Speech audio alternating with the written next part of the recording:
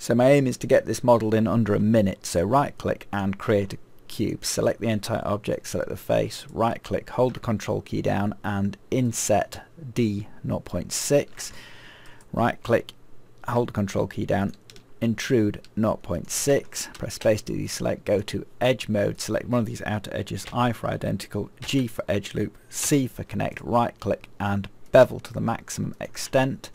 Select the entire object, right click and clean up. Press space to deselect, go to face mode, select one of these faces, press I for identical, right click and then inset on the middle mouse button to move that edge away from the selected area. Press plus to extend the selection, right click, shell extrude, normal, take it out a little bit, hide the original shape, select the entire object, hit S for smooth, S for smooth, S for smooth, space to deselect, tab to show what the geometry is like, and it's under a minute. There you go.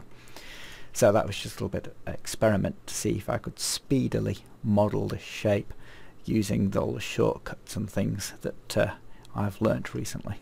So anyway, that was the exercise. Hope you found that interesting and you'll have a go at doing something like this yourself in Wings 3D.